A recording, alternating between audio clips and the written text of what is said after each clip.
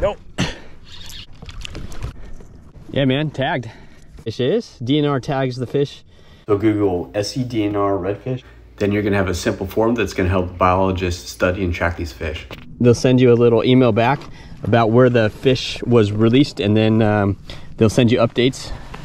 They can send you a little gift like a net gator or a t-shirt. But what you want to do is you want to take a little picture of the fish and the number on it. It says reward SCDNR. Want to know where it was and also how big it is. And then we're gonna put it on the board and we're gonna see. Right at 20 inches. Indicate how that fish was released and hit submit. Don't forget to like and subscribe, and thanks for watching.